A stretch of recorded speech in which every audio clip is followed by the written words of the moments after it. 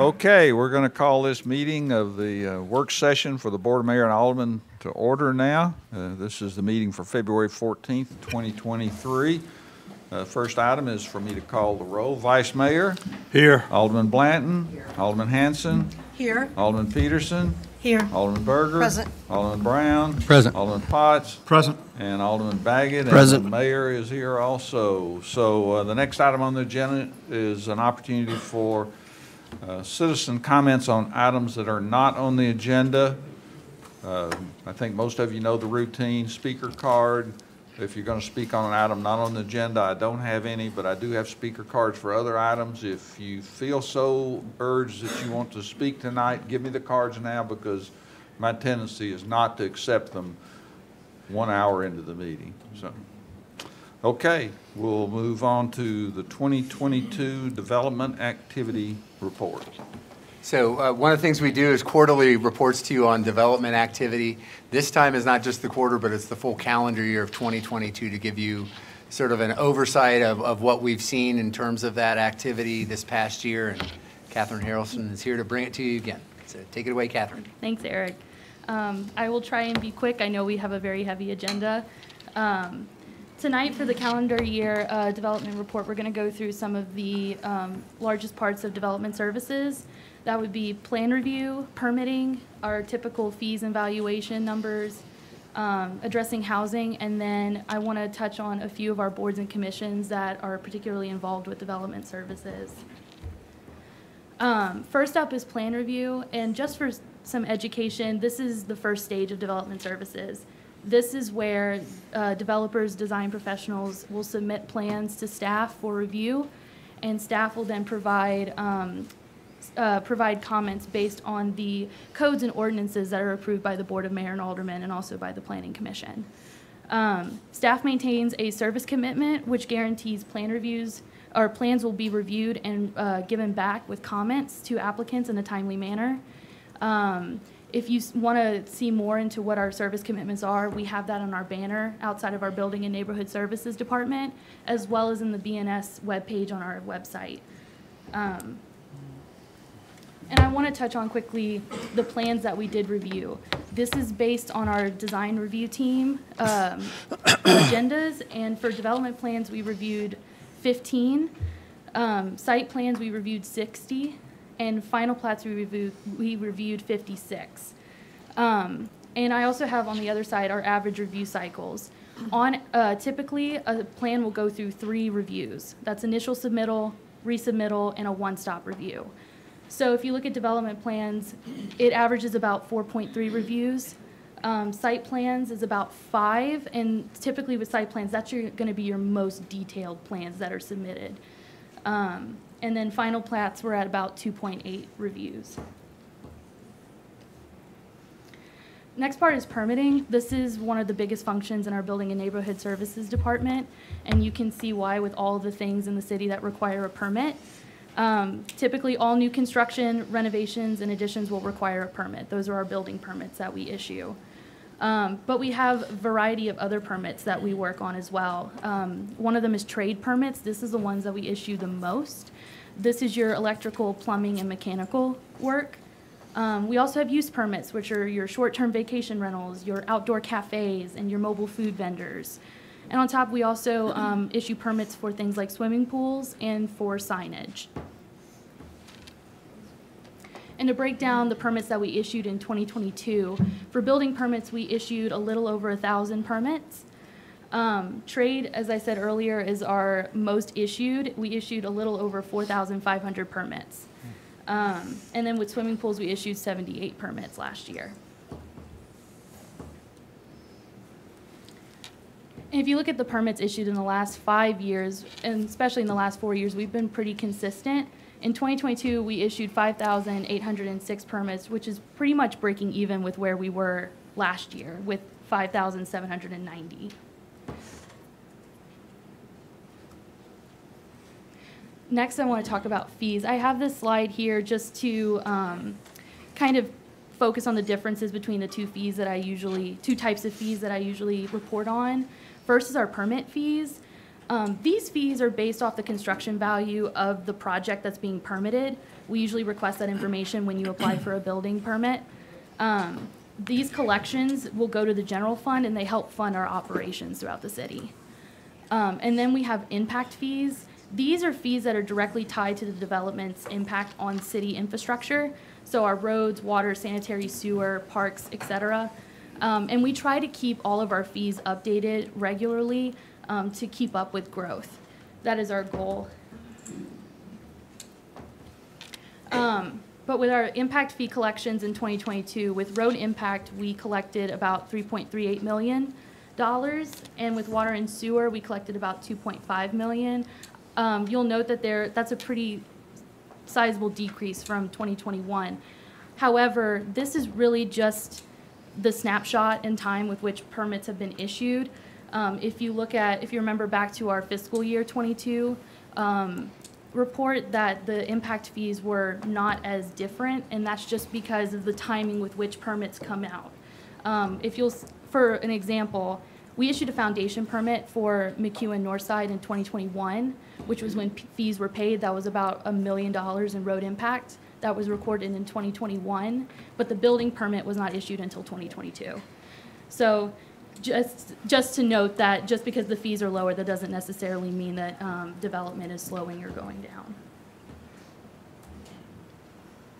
And to kind of bring that point back with construction valuation, this is a kind of a metric that we use to show the level of investment that's happening in Franklin. And in 2022, the building permit valuation totaled $847 million, which is a 57% increase from 2021. So we're still seeing a lot of investment happening in the community, specifically with large projects that have a high construction value. And this slide is again to show you in the last 5 years what the construction valuation has really looked like. You can see the significant increase between 2021 and 2022 being at $874 million.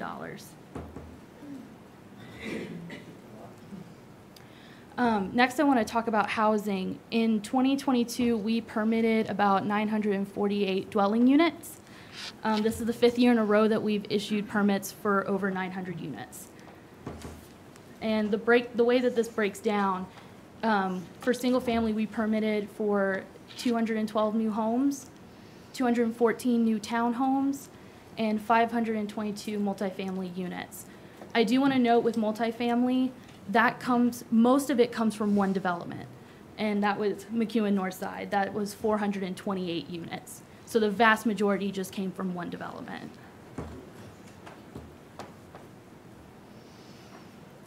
And then I want to touch on boards and commissions.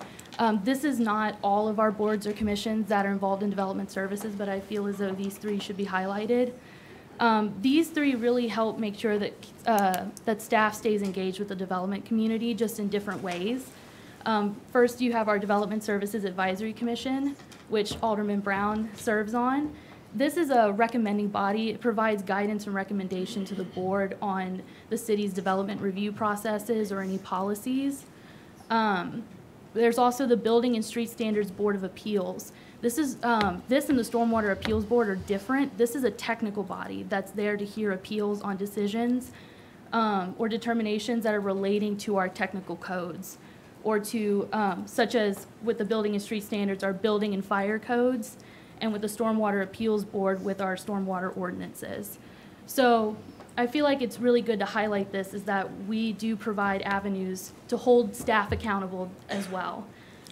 And I want to highlight in meetings. Development Services Advisory Commission meets once a month, second Wednesday at 7:30 a.m. in the City Hall training room. But the Building and Street Standards and Stormwater Appeals Board only meet when necessary. And to show that in 2022, Building and Street Standards only met once. And Stormwater Appeals Board didn't meet in 2022, and in fact has not met since 2019. So I just wanted to highlight that because I think it really shows that staff tries to really work with the development community to come up with solutions before it goes to this step, and we have to go through this process. And lastly, I just thought this would be fun since it's the 2022 roundup. This is the big projects that were either finished or under construction now. I wanted to highlight the Williamson County Animal Center, completed construction and opened in 2022. It's a beautiful facility. Columbia State Arts and Technology Building is currently under construction. McEwen Northside is a popular one tonight, but they're under construction currently as multifamily. And if you look at the residential side, we have single family in Southbrook being constructed, as well as townhomes being built in Simmons Ridge. And I also want to highlight for affordable housing, the Cherokee townhomes are currently under construction with Franklin Housing Authority. And lastly, if anybody would like more information, they're welcome to visit the Development and Building Services webpage on our website. I try and keep that updated regularly. And if you all would like any information or resources added to that, feel free to reach out to Eric and Vernon. I would be more than happy to add anything that y'all would like. But with that, happy to take any questions. Go ahead, Alderman Berger. Great report, by the way. Thank you so much. It's very thorough and interesting numbers. Do you know if we've had many new mobile food vendor applications? I was just curious about that. It seemed to grow quite quickly, and then I was wondering if it... I do not know that number off the top of my head. You? I didn't know if there were any new ones in the last Sorry, year. I don't know the exact number. No. We have a few, 5 to 10 throughout the year, and yeah, there was certainly a growth in that through the pandemic, but in the last year it's kind of plateaued and settled out. But Okay. And how about the short-term vacation rentals? Have we had many applications for that? I was just curious because you've redone that ordinance. yeah, there's that's an annual renewal, and sorry we don't have that exact number. Oh. There's about 180 active in the city, Okay, that's good to know. and they renew on an annual basis. That's something you'll hear about in a couple of months when we have our budget presentation also. As we are looking at a software to better track the active short-term vacation rentals also. But yeah, it's about 180, and it varies a little bit from year to year. Okay, thanks so much. Any other questions? Ready to move on? Item 2, Resolution 2023-07, a resolution to support restoring the historic revenue sharing relationship between the state of Tennessee and its local governments, and to return the local share of the single article cap to local governments. This is the same resolution that we passed last year. This is something that the Tennessee Municipal League has been working on for several years. I can tell you that it's not in the governor's budget at this point. We hope that we might be able to get into the governor's budget whenever it's amended. There are several bills that address this. I don't remember the numbers that are in the General Assembly, and the one that generally I think that TML is supporting is the one by Senator Briggs. So I don't remember the House sponsor. So any questions about that? Two key things I would just highlight for you, and this is on for the voting session as well. We want to try to get this statement out to our legislators and just generally show our support. But overall, 90% of sales tax generated in the state of Tennessee is generated in cities. And so there had been a historic pattern of how that revenue was shared back out to cities per capita, dates back to the 1940s. And when the state was in financial hard times in the early 2000s, the sales tax was increased, and cities agreed to take less of a cut to help the state out. And so those times are obviously past us. We have a state that's been generating record surpluses over the last several years. The other related element is the state has continued to collect what's called the single article. So they'll collect local sales, they'll collect sales tax up to $1,600. And then the local government gets no more sales tax from that. From $1,600 to $3,200, the state will collect all of that. Even the local portion goes all to the state, none of it to the local governments or to the places in which it was generated. And so that takes dollars not only away from city government, but also to public schools, because every dollar we get in local sales tax, a dollar also goes to public schools. So those are two areas that since the state's in a much better financial situation, those were things that were done in hard times to give the state some additional capacity to address those problems. Those times are past us, and so we'd like to get back to a more historic and consistent way with how those revenues have been shared between governments, and to recognize the costs and burdens that fall on local governments to support economic activity. So I think that covers what we're talking about, and again, it's on for a vote tonight as well to express our support for restoring that. Item 3 is ordinance 2022-47, an ordinance to amend ordinance 2022-03, amending Title 16 for public gathering and expression events. I think Shauna's coming up here. We wanted to follow back up on the discussion we had a couple weeks ago related to public expressions. We have some of the elements we talked about before. I know you may have some folks that want to speak to it in the public, but primarily there were 4 broad topics I think we wanted to follow up with you on and get guidance on what changes, if any, you want to make to the existing ordinance. And we also want to provide some additional information. First being amplification and noise. So some of the discussion had been what's on the books related to amplification and noise now. We can walk you through some of those elements, and some of that's included in your packet, and how that might be applied to public gatherings and expression events. The restrictions that have been talked about for the downtown district on Friday and Saturday evenings, that's a topic that had been identified with some interest. The overall prohibition for events after dark citywide. And then finally, just the idea of how you want to deal with reoccurring events. Do you want to allow multiple uses week after week or over multiple days in the same public location, or how you want to manage that? Because the existing ordinance had, for reoccurring permitted events, a once per month permit. And again, as this first bullet shows, the way it's written now, if it's fewer than 20 attendees and there's not amplification, it does not constitute an event that requires any kind of permit. That's just kind of a reminder to us about what an event threshold is. So Mayor, I don't know if you'd like us to move into the discussion of the individual items, or if you want to hear from the public, or what would you like to do? If we could, we have one more slide, just kind of like throw up there, just to see. Sure. Okay. We were asked last time we met a little bit about noise in general and what our noise ordinances say. And so I thought it might be easier to kind of divide it up into 2 separate kind of buckets. One is public noise, so noise that would happen in the public rights of way or in our parks, versus noise that might happen either on someone's private property or a commercial establishment.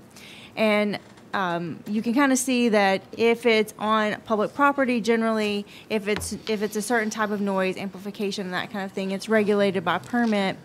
And then if it happens on roads, and I know we've talked about noises that happen on roads, there's a code that talks about amplification on roads. There's a blanket prohibition on any sidewalk, roads, rights of way. Any amplification at all is a blanket prohibition. The way you get around that is through permits. And then there's also a section in the code that talks about racing and screeching of tires. But the part that I thought was real interesting is the blanket prohibition on amplification citywide on any streets and sidewalks. And then again, there are noises that happen in the parks, and those are generally regulated by a use agreement that you might have if you wanted to, rent out a gazebo or have a birthday party. There's some regulations that you would put in place for parks. For private noise, we have a chapter in our municipal code called Offenses Against the Peace and Quiet, and that really regulates sound at someone's private residence or at their commercial establishment. It generally says that you don't amplify where you can hear it. Now, you can still amplify, but not where you can hear it past 100 feet after 10, between 10 and 7, Sunday through Thursday, and 11 through 7 Friday and Saturday. And that kind of addresses our restaurants that might have live music that you can hear outside of the establishment. You can still amplify in a private business so long as you can't hear it outside of the business 100 feet from the property line. And some sounds are just generally declared loud and unnecessary, and those are kind of listed in Chapter 4. They're like odd animal sounds that you might have. There's some things that just say in and of themselves are loud and unnecessary, but that's things that would happen at your private property. I did want you to kind of see how they're different, how we have to look at use of your private residence versus or commercial establishment versus the public rights of way. Some of you may remember on this noise component, the offense against peace and quiet that gets at the more private use.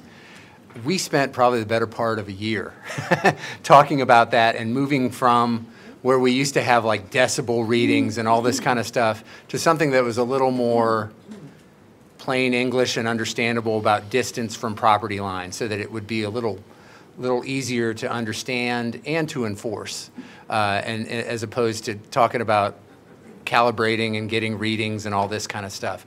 So we did go through that as it relates to those, just as a reminder that the kind of the progression we made several years ago related to that. But that was we spent a lot of time going through and trying to figure that out in a way that was clear and understandable, did differentiate on kind of the weekend nights or the Friday and Saturday nights versus other times of the week. But just add a little context to that. So, Could you tell us what necessitated us to do that?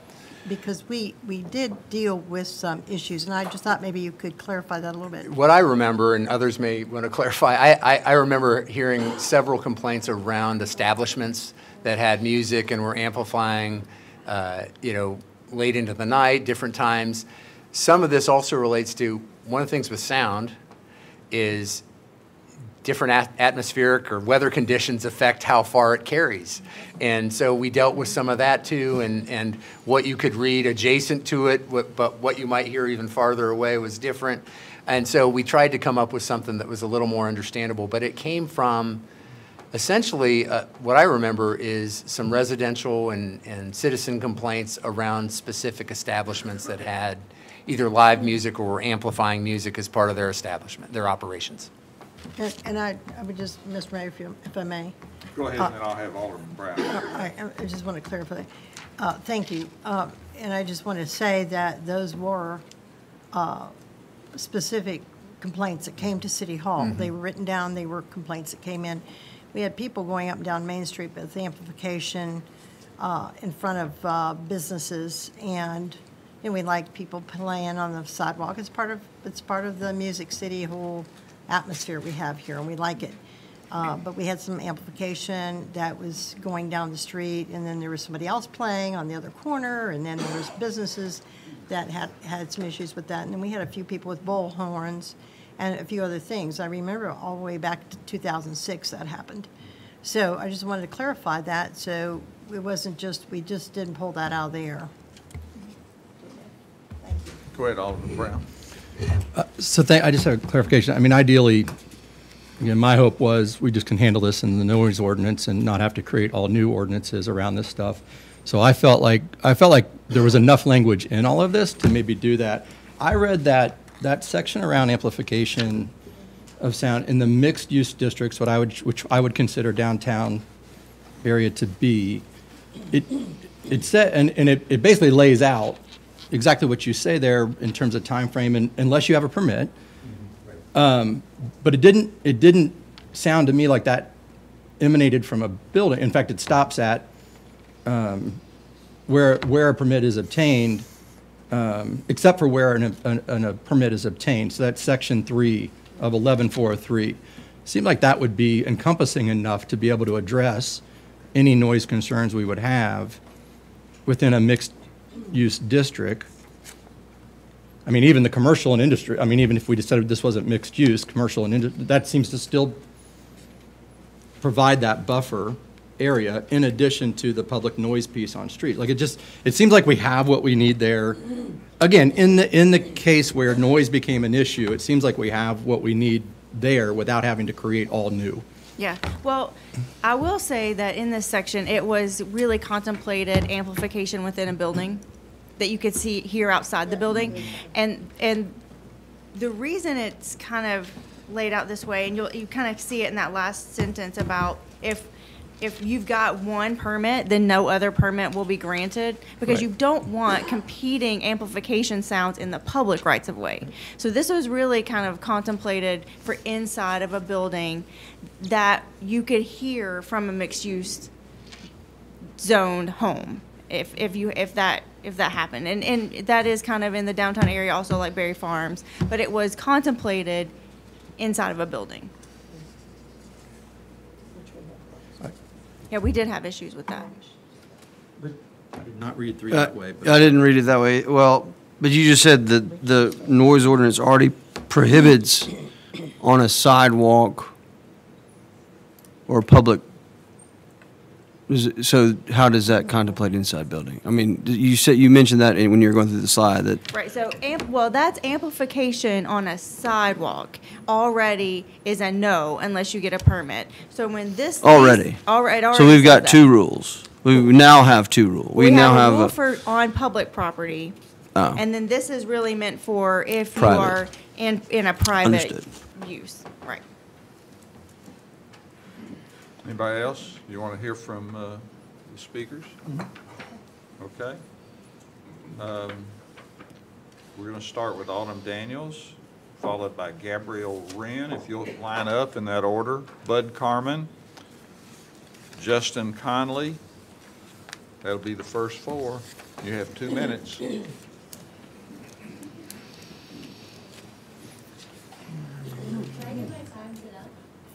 No. No? Each person has 2 minutes.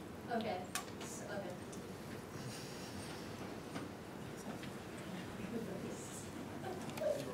You were first, Miss Daniels. To be honest, I'm a little confused. I thought you guys were going to speak first, but I guess I'm just confused why we're arguing about public space. I have been out with my parents the first year of them doing this. I went out with my friends just about every single Saturday night, and just the testimonies that came from it were so powerful. I had many friends that I actually met in the square and didn't realize till afterwards, and they came back and were like, hey, that one night in the square you took a picture of me in front of the Christmas tree, and this is the reason I've started going to this church or whatever, and I didn't even remember. I was like, wow, I didn't even remember that. So God's definitely moving down there.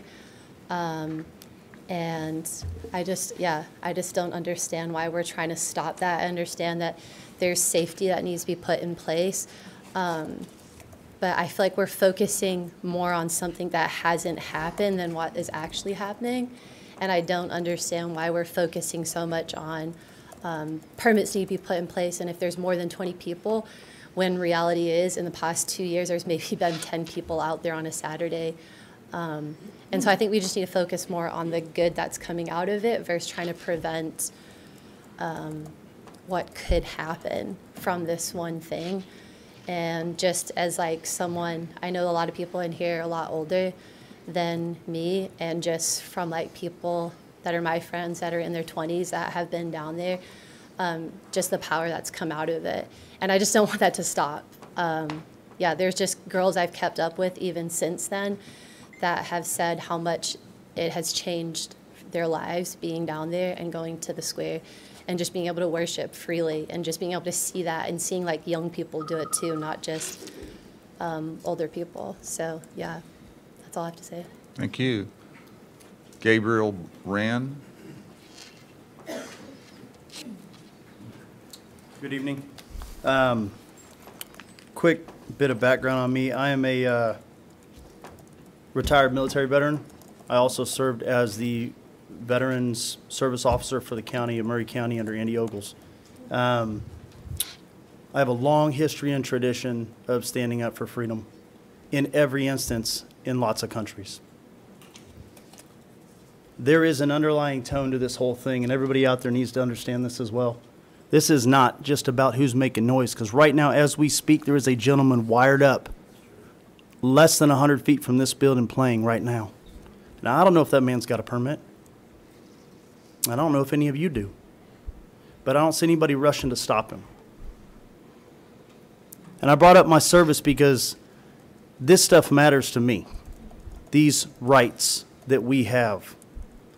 The right to gather, the right to worship.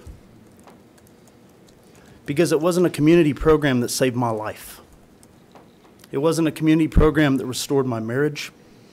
It wasn't a community program that kept my kids with the Father. It was people out on the street, men meeting in a barn, publicly displaying love for their fellow man. Now, I don't think anybody on this council is going to say that they support suicide, they support fatherless homes, or they support divorce. And if you stop what these people are doing out there, if your agenda is not solely based on what's the betterment of this whole community, then you need a heart check. Because what these people are doing changes lives, whether you agree with their position or not from a religious standpoint. I served in a country that was predominantly Muslim. I protected a Muslim culture that has been attacking Christians since the dawn of time, since their inception. And I still defended them with everything that I have. And I would defend that same Muslim culture if they were out there. Your time's up, Mr. Wren. Thank you. Thank I you. yield. Mr. Carmen? And Justin Conley, if you'll go ahead and line up, followed by Jeff Daniels and Jesse Hutch. If you'll go ahead and line up, please. Thank you, Mayor. Thank you, Mr. Stuckey, and members of the Board of Mayor and Alderman. I appreciate the opportunity to tell you briefly how I feel. Probably haven't had time to read my written statement yet. Am I this better? Is it better? Yes. Sorry about that. You probably haven't had time to read my statement I submitted. I read it, and it took 8 minutes, so you can understand why I submitted it in writing, because I doubted seriously if I'd get 8 minutes here. But I can do the same thing in about a minute I could do in 24 hours, and that's to tell you that this ordinance was crafted, not developed and designed. It was crafted from day one, in part, not totally.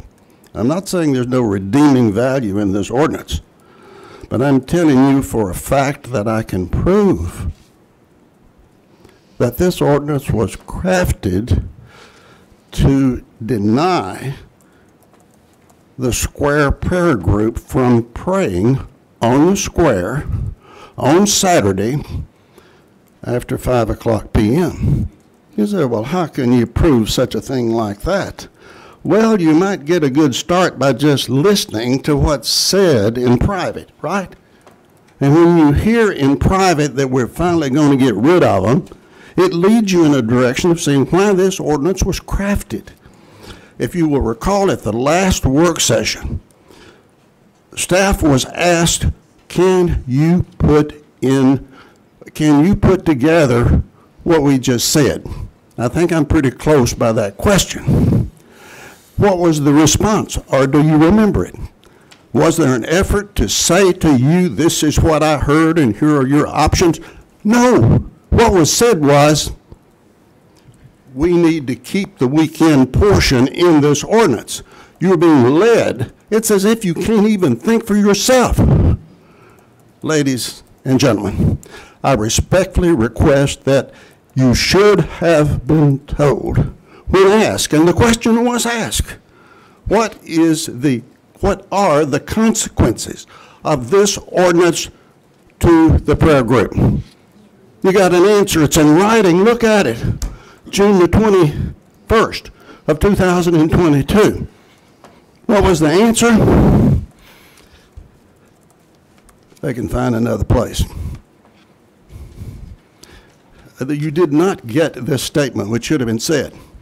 This ordinance will prohibit prayer on the square on Saturday after 5 p.m. Had you been told that, you wouldn't have voted for that ordinance. No way would you have passed 2022-03, and you can't clean it up. Now, when it started that bad, that's bad. To the bone, it should be repealed, start again.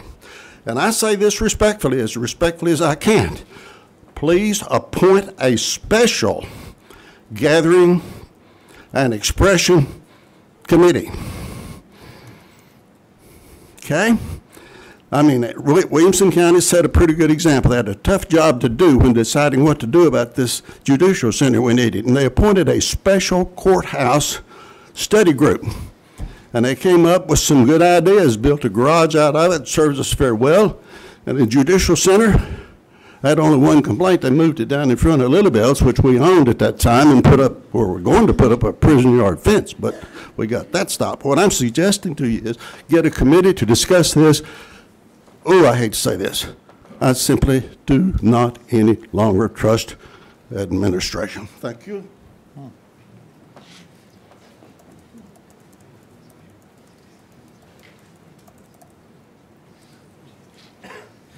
Good evening. My name is Justin Conley. I'm one of the core members of this group. I have been for probably 2 years. I just want to say, first and foremost, I respect all of you. I do not look at you as the enemy. I'm here to respectfully just share my opinion, what that is. So the square has been utterly life-changing. It is truly powerful. I know that this ordinance is not targeted at the message necessarily, and that is, I understand that there's safety concerns and all these other points, and that's valid and true. I'm not trying to beat around that. But the square is life-changing. It is a move of God. You cannot deny that. If you haven't experienced it and have not been out there, you don't know. You have to come out. I don't know who of you is professing to be Christian and who isn't, but I'm speaking to my brothers and sisters right now. Please, this is a time to take a stand for your faith. This is a time to stand up for Jesus Christ. We need him. Our city needs him. We need to be bold. We don't need more churches. We don't need another church service. We need to be bold for our faith, and that's what the square is. We're not trying to be a public disturbance. We are not trying to be a nuisance. That is not our mission. That's not our heart. And if you've ever come out, you'll know that. You'll see that. We have since then gotten rid of one of the speakers, lowered the volume. We are trying to accommodate as best we can. We are never trying to bullying. That has never been our intention, and that's not who we are. We are just trying to worship our God and our Savior and hope and pray that God is drawing people to repentance, to wake them up from this religious spirit that is on our city, that is on our nation. So I say it with, I understand there's concerns, and they're valid, there are safety concerns, but we are not beckoning people to cross the street illegally. We're in the center of our city that is lit up like a candle. I mean, what are we going to do at night that's not going to be seen? The police station is less than a mile away. I mean, public safety, we're right in the center of town. If anything, add more patrols. Don't take it away from us to gather and make us get a permit every single week. That just doesn't make sense. We're not out here to come against you guys. I'm not out here to do that. And our mission is for Jesus. It's just not a political thing for us. It is simply to push brothers and sisters to be bold for their faith, to stand up for their beliefs, and to not be afraid to worship God in public. Thank you.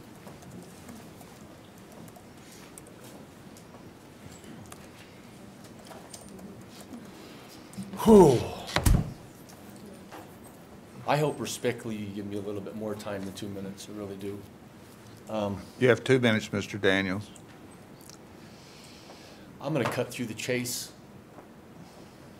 I believe this is an attack on our group. And the reason I say that is because we're the only ones who were served with the ordinance, based off of what Eric told me in a private meeting.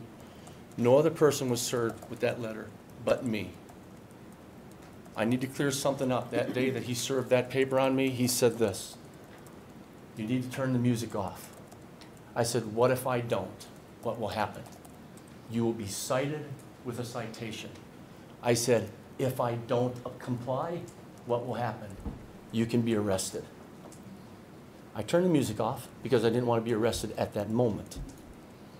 I'm prepared to be arrested because I believe if you arrest me, this will become nationwide news. Just like the Ashbury revival going on in Kentucky is becoming nationwide news. Do you think you have power over God? Absolutely not. God is going to move out there regardless of what you do, regardless of what I do. God is bringing revival to this city in spite of us, in spite of every one of us. You say you serve God, then serve Him. Do what you're meant to do here. What Romans 11 says, you work for God, not man. I want to clear some things up. Someone said that I wouldn't be cited. You talked about it last week. I wouldn't be cited. I wouldn't be ticketed, and I wouldn't be arrested. I hope whoever said this can come out and say I said it. Because you know what? I'm bold enough to say it. October 15th, 2022. Caller was an alderman. Advised there are some individuals on the square with speakers and music. They do not have a permit. He said, and I quote, "They have been warned multiple times, and I would like them cited with a ticket." You notice they said he. There's only 3 men that are aldermen. Someone's got to fess up. Somebody said it. Wasn't me. What I find so amazing is the policeman quoted back the city ordinance to you, which you should know. Amplification of sound located in within 100 feet of resident property line of a mixed-use development which is plainly audible and prohibited between the hours of 10 p.m. and 7 a.m. We're not 100 feet within residential property. We're further away than that. I got a newspaper article from the Tennessean. City Minister Eric Stuckey said, municipality staff have received complaints from multiple sources, including Downtown Franklin Association. Here's all the complaints from the city. I got every Saturday complaint from the city. Of this, there's 5. Oh yeah, one was social distancing. We were accused of not social distancing. Oh yeah, we were accused of worshiping Jesus. Hallelujah. I worship him the rest of my life. Those are the kind of complaints you got. I hear multiple complaints. I heard from you, written to my lawyer. Multiple complaints. Well, we all know in a court of law, you have to have evidence. I have evidence. There's not been complaints. You'll go ahead and be winded up, please, Mr. Daniels. I'm going to finish this.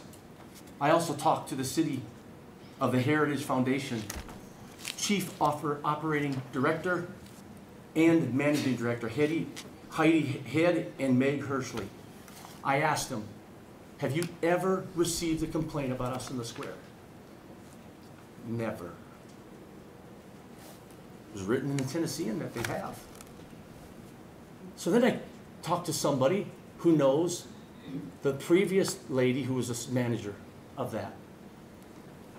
And she said that she had multiple complaints about everybody, but not many about us. I'm going to go ahead and ask you to finish up, please. Now, I appreciate it, but I think you should give me more time because this has clearly been pointed at me since the last time we met, because when I was up here and I sat down there, the people who spoke directly to me. They didn't speak to here, they spoke to me. This is not about me. So I think respectfully you should give me time, because everybody seems to say it's me. This is not about me. I'm just trying to be fair to everybody that wants to speak, Mr. Daniels, and Is anybody, would you give me your time to speak? I've already said that I'm not going Because to. you don't want me to speak.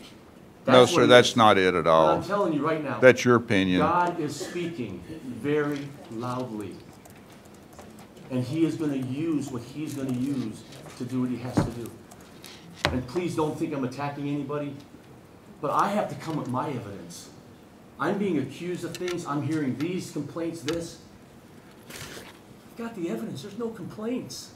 But yet it seems to be, you don't want us out there singing Jesus songs. Well, guess what? Come Saturday, I'm going to be out there with my speaker, and I'm going to be singing Jesus songs, whether you like it or not. Mr. Hutch? Thanks for not listening.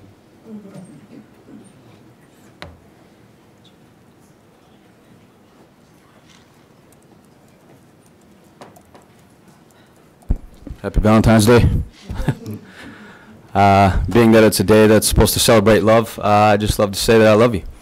And I can say that because Jesus Christ first loved me. I'm not going to stand up here and share everything in my life that's happened because I only got 2 minutes, but needless to say, I think that... Could you give us your name, please? Yeah, Jesse Hutch. Been married for 14 years and I have 3 young children, and we started driving from the Pacific Northwest and took 3 months to do it. And we said, God, where do you want us to live? And when we drove through Franklin, there was a peace that came upon us. And we stopped here. And this community has truly been home. Like, it feels like I grew up here, when in actual fact I grew up in Canada. And so I will share that when you see things in history, you got to learn from them. And then you don't want to do the same thing over and over and expect different results, because we know what that is. It's called insanity. And so I'll be honest, part of the reason that we started driving and moving was because our community changed, and I wasn't sure if it was a place that we could raise our children. We felt this was, and I still believe it is. I believe the community here, and I probably don't have to ask that from you guys because you're here because you love this community. You're a part of it. I think everybody's here because they love it, and that's the one thing that we all have in common, even if we disagree on an ordinance or an amplification system or et cetera, is that I think love will connect all that together. But I do have to say that this is the same vernacular and the same thing that happened in Canada, and now it's illegal for you to do any of this in Canada. You're actually considered a terrorist now.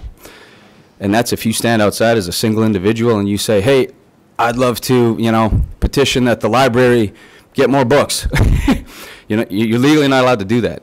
And this is how it started. This is how it started with just little things like this. It was just little pieces and little things. So I just want to urge everybody to really consider how this all threads together, because I think it's so important that we do it not just for us or an emotion that we're feeling in the moment, but something that actually is for the community. It will affect us now, and it will affect our children and our children's children. And so I just want to continue to urge, because I feel there's love in this community. It's crazy. Like, I've never felt more at home in my life.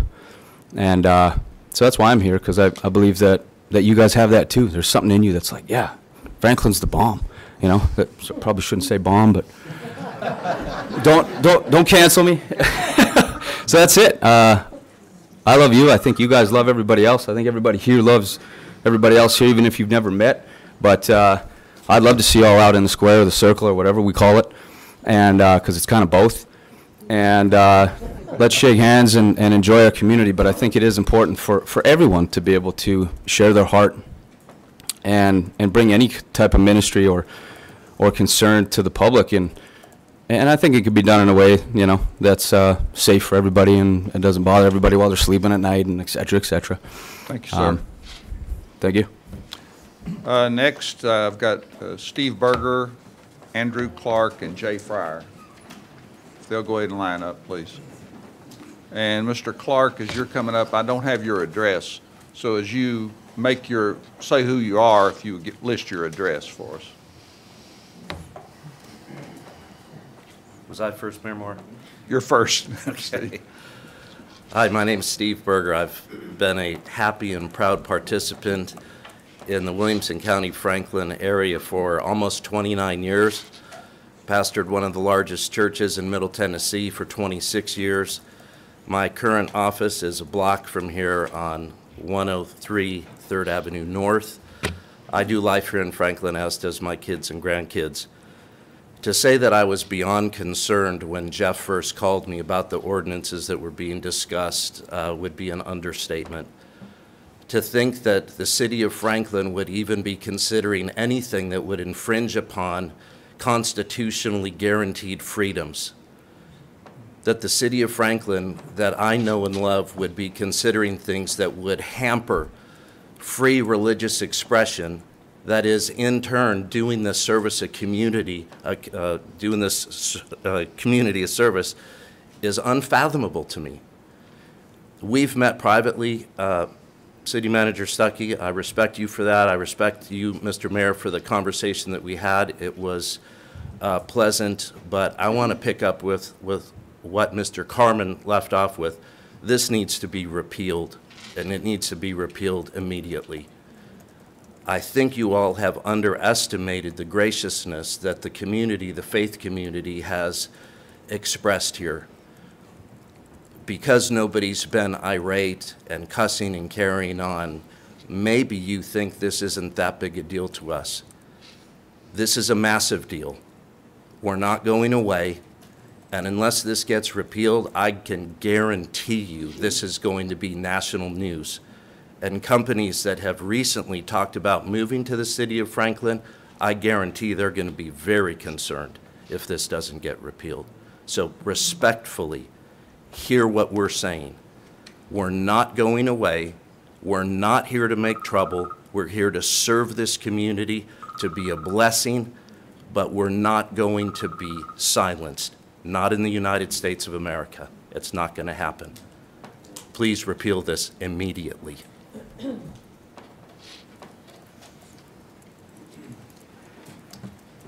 My name is Andrew Clark, 1205 Meadow Trace Court, Nashville, Tennessee.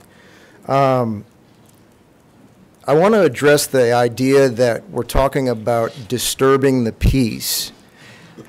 One of the proofs I believe that this ordinance is targeting our group is because it seems to be centering around the idea of amplified music. Here we are in Middle Tennessee, where when you go downtown Nashville, you can't even hear yourself think. But when you're in Franklin, you might hear the occasional street performer using an amplifier.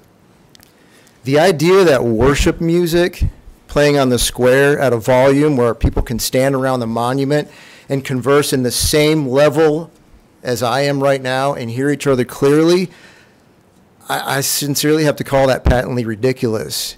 If, you had up here squealing tires and engines racing, some people, if you're trying to please everybody, some people call that a wonderful way to spend a Saturday night.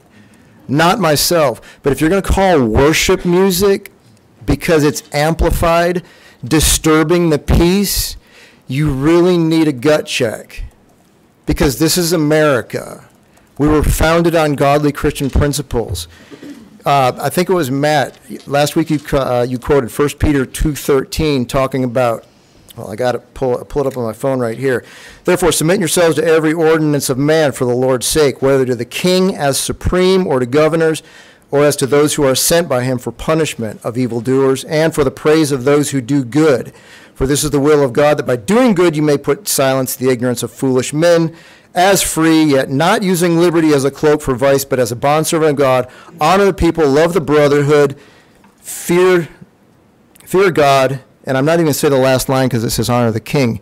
If anybody hasn't noticed, we're in America. We don't have a king. We have a constitutional system that turned that whole thought process on its head. We elect public servants. We do not have to honor a king. We do not have to do whatever anybody else says. And thank God we live in a country where we can discuss these things peacefully and work them out peacefully. Thank you for listening.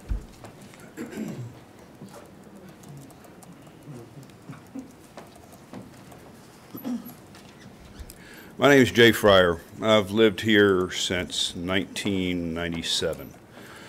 Came here out of Atlanta, Georgia. Here's what I'll say, folks.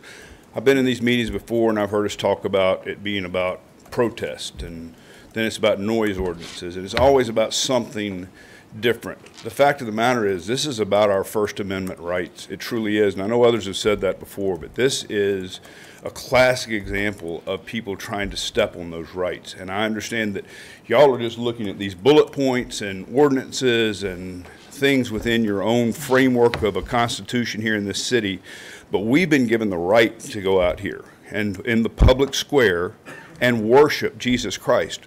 Whether you agree with me or not, this nation was founded not just on Christian principles, it was founded on Jesus Christ. It was. We still put our hand on a Bible when we swear people into public office. The Supreme Court has said this is a Christian nation. The thought process around separation of church and state is a complete misnomer. It doesn't exist in any founding document whatsoever. This is supposed to be a Christian nation. And we look around at other cities across the country, especially on the West Coast or up in the Northeast. We see what happens when these type things start to take hold, right? Like people in Sacramento and in San Francisco and Seattle and Oakland and places like that, like they're Portland, like they can't do any of this. They've been stripped of their rights, especially as Christians. And you can sit here and say this isn't targeted towards Jeff and the folks out there on Saturday nights, but that is a clear targeting across this country of people that stand up for conservative Christian values in this nation. It's happening everywhere. Jesse pointed out it happened up in Canada. We've seen it happen globally right now. And guess what? The Word of God told us this was going to happen. But let's be clear, guys, this is Franklin, Tennessee. This is a place where y'all can take a stand for our rights as Christians, and we need to be respectful of everyone else in this community. Muslim, Jew, Hindu, I don't care who they are. We need to be respectful of them, but this is a place where y'all have the opportunity to put your foot down and say, not here. Not in Franklin, Tennessee. We are going to stand up for our constitutional rights. We're going to stand up for the Christian values that this nation was founded upon. People come to this little town. They move here because from California and New York and everywhere else, because those places have been just totaled by things that are anti-Christian, and they move here because this city is a beacon of light. Pryor. Yeah, well, I hope you heard that. Thank you, sir. Okay, you've heard a number of public comments, and you still have the slide on the board about some of the points that we need some clarification on as far as this ordinance. What's the pleasure of the board?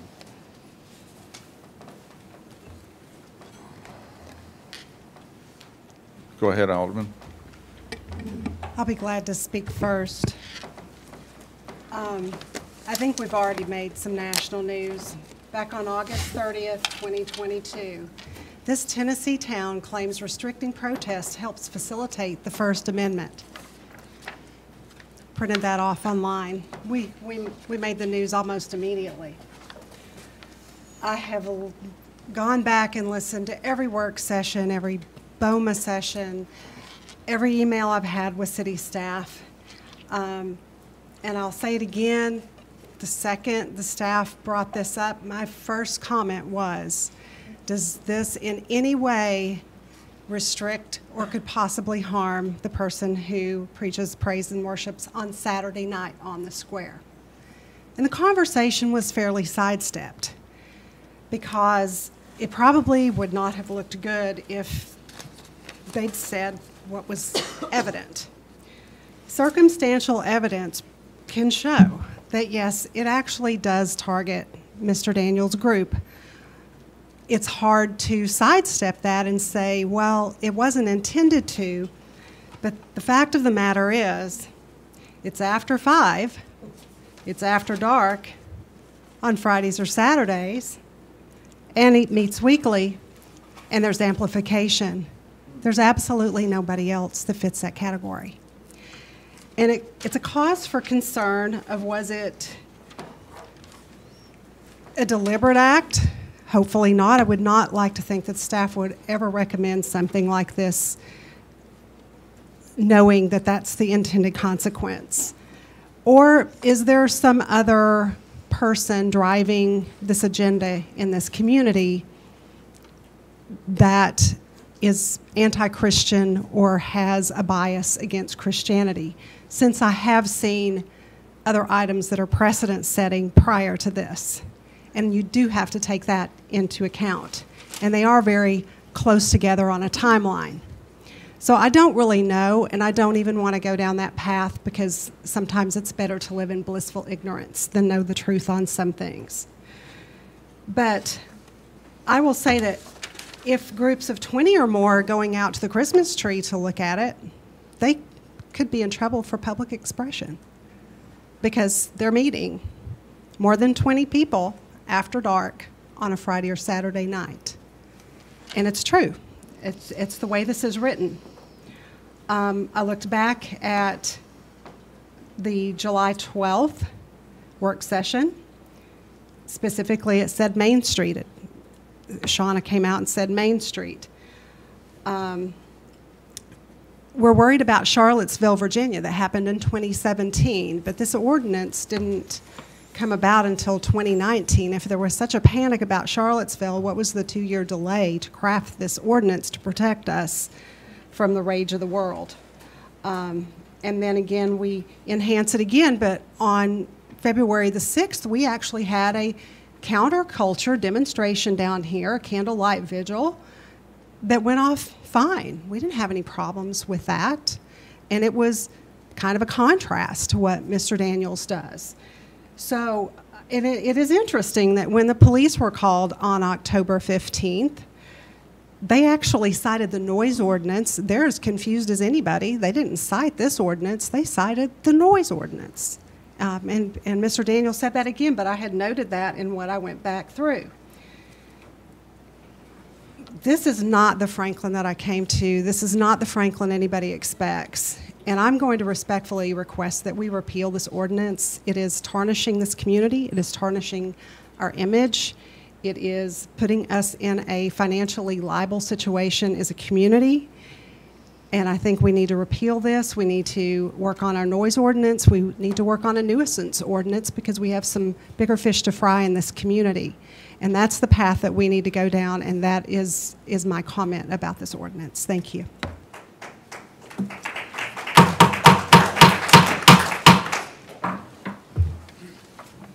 Other comments? Alderman Brown. Sure, I'll go.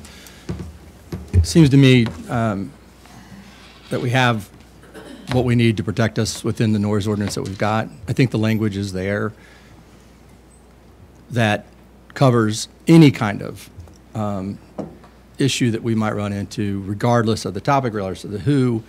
It seems like it's already baked in there. I don't even know that it needs a whole lot more work, to be honest with you. And that was the reason I was asking for it. To me, it reads like it's there. We've got a great police department. If they don't feel like there's an issue there, I trust our police department to manage that well. So if somebody's taking advantage of it, if somebody is disrespecting everybody else, then the noise ordinance is there to protect against that, and we have a great police department who can manage that. In my opinion, that almost makes any other need for another ordinance to be mute, because I think the biggest concern was the noise piece. So anyway, that's my 2 cents. Alderman Baggett. So, make sure I understand this right, Shauna. Because there's been some conspiracies thrown out, quite frankly, that we're here to be pragmatic leaders of our community, and we need to deal in truths, and we need to deal in the facts, and we need to make sure that these folks are able to express their faith, just like any other faith, on our public square, without government interference. I don't need all this other stuff about ulterior motives, and it's not what we're here for. We were elected to solve problems, and I believe protect our constitutional rights. So I think this board generally agrees, and I'll apologize again.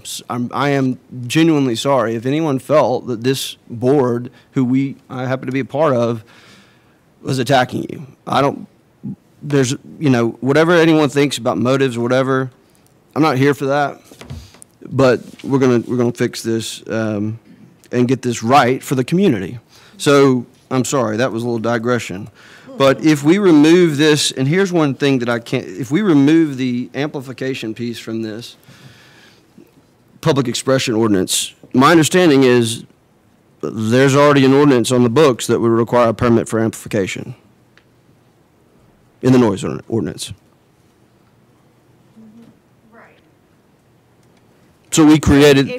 If you want to make amplification okay across the city, we probably need to go back. No, we don't want to do that. I don't think anyone wants to do and make amplification, because that opens up a bit of Pandora's box, and I don't think the people here are really wanting us to do away with all amplification rules, because there's some validity and some reasoning why we would want this. But we have one in our public expression ordinance, number 6, we have this amplification requirement for a permit, but I understood that the current noise ordinance requires a permit for amplification on sidewalks as well, already, before this was even passed. So we kind of passed an ordinance to, it's kind of like double cover. Well, again, though, it doesn't, if it's at your own private place, there's nothing, no permit required. So if you're if you have a restaurant and you That's have, fine. yeah. But if I'm on a sidewalk, I can, under the noise ordinance, if I'm on a sidewalk and I want to play music, amplify music, and this special event ordinance doesn't exist, I still have to get a permit to have amplification on the sidewalk. Without this, and listen, I'm not trying to, I know I could tell I'm putting you on the spot, but I think that's important to know. I have and Because if we repeal this and that still exists, yeah. what have we really done? So section 411-404, paragraph 3 sets out noises that the city, long before you guys. Yeah, like it's been around. In the 90s back to and early 2004. 2000s, decided were loud, disturbing, and unnecessary, long before you. And if you read paragraph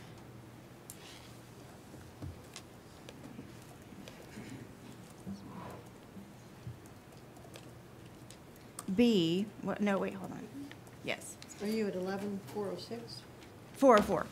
404. Yeah, paragraph 3B says, the using, operating, or permitting to be played, used, or operated of any radio, musical instrument, phonograph, loudspeaker, sound amplifier, or other machine for the producing or reproducing of sound that is broadcast upon the public streets for the purpose of commercial advertising or attracting the attention of the public to any building or structure is already declared to be loud, disturbing, and unnecessary. Okay, so why is there no, just to be honest with you, why do I believe that there's no I mean, just talking to you honestly, I believe most everything of what people said up here at the microphone, except the fact that this board is out to get Christians who amplify on the square. I don't believe that's true. This was on the books. And we've also had issues with some of the musicians downtown and asking them to stop amplifying. This was on the books. Right. You had, so anyway, it was on the books, and there's a broader policy reason why that exists. Nonetheless, we're here. And we need to, I think, address this. I'd like to make, I think 20, I talked to Marvin the other night at a Rotary event, and there's concern, real concern that what if I have 25 people? And I know, I just really think we need to, and maybe if we moved it to 40, and that would also give the group a little more leeway, just because, I mean, who's to say 20 to 40? I mean, I would like the staff to consider that, because I don't want people being afraid to go out on the square and gather. And if someone brings, 5 kids and you've all of a sudden got more than you thought, like, I really want to protect that. And that number is there to really help when people are planning an event or something's going on. What's the threshold at which you need a permit? And I'd be curious. And we know nobody can be perfect in what they plan and how many people show up, but it's the idea of that. Understood. I think Sean identified that number as something that showed up in some case law, and so that's why we used it. I think we talked about 50, we talked about 20 when this was done back in 2018-19 when the discussion started on this. Well, would the board weigh in on that, maybe on the number of people? Those are all options for you. It is not meant to be like Understood. head counting and then going after people for it. It's meant to be, if you know your group's going to be a certain size, then you got to get a permit. Then you ought to pursue the permit so that we can be prepared for it. I'd like to raise that, though. I would like the board to speak into that, because I think the fewer permits, for stuff like this, we just don't need to get too involved. But I don't know. I'd be curious to other input. Also, the nighttime situation. I think when we pass this, I don't know that we gave enough, and quite frankly, every single one of us up here, including those that are now offended, like, we just didn't think about this enough. And I think that's just me being honest. Like, we didn't think this through as much. And you know what? Qualities of a good leader, I think, are to say, you know what? Maybe we didn't get it right. So I would like us to look at that. And I don't think there's anything nefarious going on because we said at night. I think we just I know I did. So I think we should look at allowing some nighttime allowances. And then the recurring events, Mr. Young's group prays on Friday mornings, and sometimes they have 20, sometimes they have 40. It just depends. I don't want Mr. Young to have to, quite frankly, do a permit every time he wants to go out there and pray. I think we should really look at the recurring events, maybe on off-peak hours. He can do it once. Like if it's not like a peak hour, where there's high traffic, high safety concern, we just one and done, and we kind of, staff to consider that. And then the amplification. This is where, I don't know, there's just, because I said in the Tennessean, if you're listening, he pulled my Chris Tomlin quote, this is not the only music you can amplify, and I stand by that. It's not, Christian music isn't the only thing that can be amplified. I happen to enjoy it, and I love what is happening on the square. But I think we have to really think about, there's a middle ground here. There's a common sense answer here.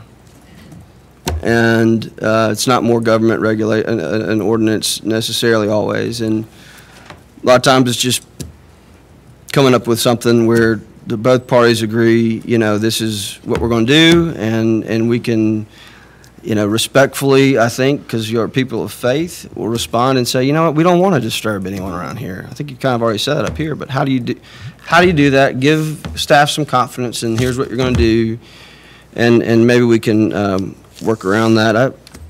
I do think that the amplification's already on the books, sounds like. So if we repeal this, it's still there. So I don't have an answer for that. I don't have an answer to how to solve the amplification. It's already on the books. But I do know that we can't outlaw all amplification. I do know there needs to be a process to gain amplification. Yeah, I don't have any answers for that. Thank you.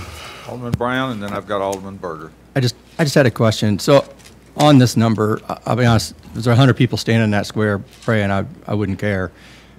What matters is obviously their safety. I mean, I got to believe they're going to be anybody who gathered out there, I would hope they'd be respectful enough to let people see the monument and do all that. The question becomes the safety piece. But I'll ask what I asked last time about the noise ordinance. Surely we have something already that if people start pouring into the street, into traffic, blocking traffic, doing all that, I would imagine we have something that addresses that. Not that that's going to happen. I'm just saying, again, I'm not sure I understand that we needed, if we have noise covered in another ordinance, and we have a way of protecting people, if that group got so large that we had to shut a lane of traffic down, which I'm pretty sure we'd be pretty capable of doing if needed be, and it became a regular thing that we were having to shut down traffic, then I would hope that some folks would have a reasonable conversation with us about, hey, every Saturday we're having to show up to shut down traffic. By the way, that'd be pretty amazing if that actually took place. But I would hope at that point there'd be reasonable people would sit down and say, you're right, this is starting to become a burden on our police force, a burden on our city, let's have a conversation. I don't think we're at that point yet, but I would assume if people start falling into the street, we've got some things to protect us there. We I'm trying really to not create. don't. And I just, I kind of then maybe we need to figure that out. Again, this ordinance wasn't created because of prayer. This is not what this is about. But it was started because of the Charlottesville situation. It took us this long because we had to find out how other cities were reacting, what were they doing, how were they handling it. Again, it's really not about what really kind of brought this together wasn't the purpose for the original permit, it was the counter protest. And as you remember, we had some protests and we had counter protesters, and that we weren't prepared for either one. We didn't know that either were coming, and they had guns. And they brought them in the square and they were threatening people. You remember that. That's where this came from.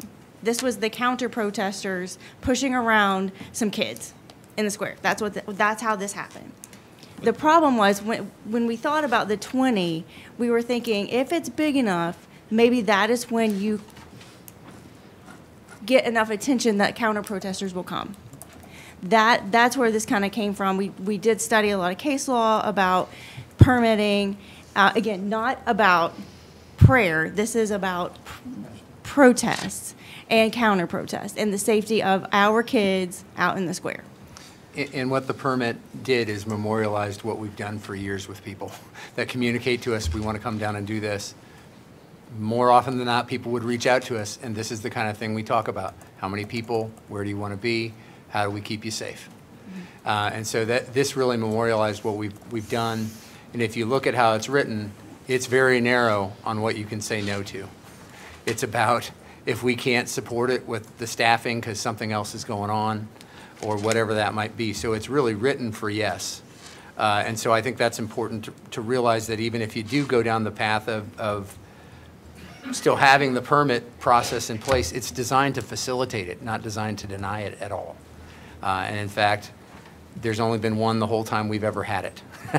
That was a no, and it was because we were supporting the Pilgrimage Festival at the time, and we couldn't shut down a public street. I think that gives you some other context too in terms of how we got there and what it is intended to be. But yeah, so. And I will say the other thing about shutting down the streets, the only other avenue we had as far as shutting down the streets was for a special event permit, which requires your approval. So what we were trying to do is get to a place where we could shut down streets in a matter of maybe a day with the city administrator's approval. He doesn't have authority to shut a street down. He only has authority to shut the street down now because you gave it to him. Otherwise, it's your call. And that means we have to get something on an agenda in time to meet notification and then have you vote on it. And it's a slower process for a street closure than what we created, which is a matter of a day. Alderman Berger. Well, I need a break. I just feel like this is a tightly weaved web every time I look at it. You know, I'm with you, Alderman Hanson. I think this needs to be rescinded. I think we need to start over. I think it's too complicated to build back on it. I just think there's too many things here. We talk about amplification. It's actually covered in the noise ordinance, and I think we should enhance the noise ordinance if we need to and address some issues in that noise ordinance if we so choose. Then we have so if you rescind this particular ordinance, that amplification goes back to the noise ordinance. It gets rid of the Friday and Saturday evening issue or after dark issue. Now, I have not any problem with saying, you know, events can't take place and groups can't meet and all that stuff after 10 o'clock or something. Nothing ever good comes after midnight around people being out in streets and groups and stuff. And I think there's a safety factor there, you know. But we, you know, really from the First Amendment right, we really couldn't prevent them in the long run to not do that. So then that's the Friday and Saturday evening, after dark, and the reoccurring events. I think we need to get rid of all that. I think, you know, we were trying our best to create something that was helpful to everybody. So the other thing I have a problem with is, you know, and I know other cities have permits. We're not alone. But maybe we call it a scheduling of events, scheduling of a group or of a gathering rather than a permit. Because permits, I don't know about y'all, but when you hear the word permit, it's like, permit, you can get it or you might not get it. And Eric, you said, you know, we're not in the business of trying to deny permits. Of course we're not. But it just has a bad connotation to me, the word permit. So, you know, you want to play around with words that makes everybody feel better, get rid of the word permit and make it more palatable to say, hey, we just want to schedule events. People can get online. We call in and do it now. Maybe we just have a thing on our webpage where people can call in. They don't call in. They just get on there, schedule their event. They print out the information, right? It tells them what they can do, where the restrooms are located, what they can do, and all this stuff. And then when they sign up for that, Monique or whoever's in charge of that calls them and says, hey, we see you schedule an event. Great. And then somebody else goes on there and they go see that that particular square or park or something is already booked. So we don't have competing people trying to use it. And if you could see actually a calendar on there, that might be helpful to people. I just want to simplify this. I don't want to reinvent the wheel all the time. I just want to simplify it. I hear everybody saying, you know, let's uncomplicate this.